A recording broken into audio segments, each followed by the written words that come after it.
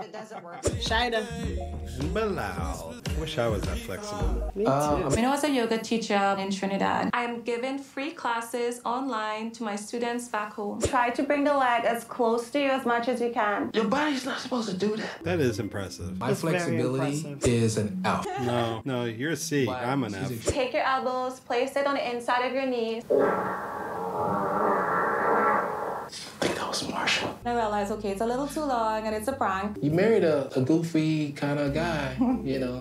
One that takes you to dilapidated houses and rusty vans. Makes fart noises in your class. I don't know when the pranks are coming. You never know. But don't touch the back of his head. Ever. This is what came in the mail for me. Oh, snap. My employment card. Oh, nice. Congrats. Freaking awesome. Let Bilal hurry up and get you that yoga studio you guys put in the prenup.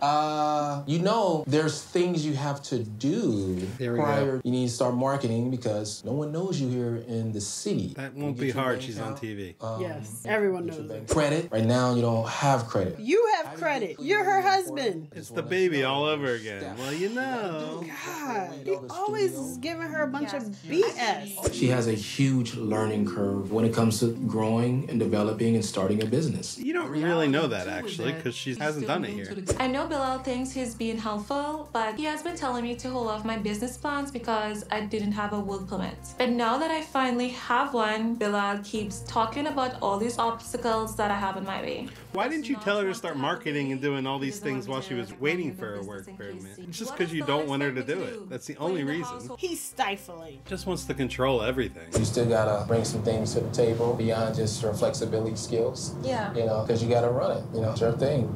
Relax. Exactly. Relax, Bilal.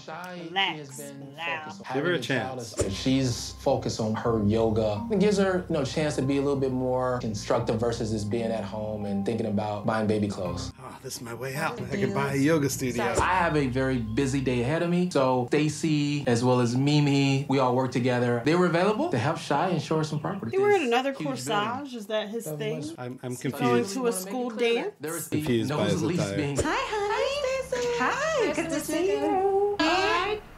Oh, wow. Isn't this a great space? Let's walk over here and check it out. So this would be a great space back here if you wanted to sublease out. What do you think? Sublease to what? Another yogi. Well, he counts every penny, every dollar, every cent. So That's I smart think businessman, though, yeah? That's what It's not as much fun that way, though. It doesn't work. Although Bilal is not here, I am not complaining. I feel if he was here, he would have definitely just semi-demolished my dreams. Per usual. If you even had a little bit of more space, it would give you maybe a space for childcare. Sounds like an insurance nightmare. Yoga and babies. Have you guys talked at all about the baby timeline, or? You don't know what you just did. Mind your business, lady. I think that back should be filled with goats. And then they could do the goat yoga. Maybe they should throw some llamas back there. They could do llama yoga too. Is that a thing? It's a thing. I never heard of that. There's all types of yoga.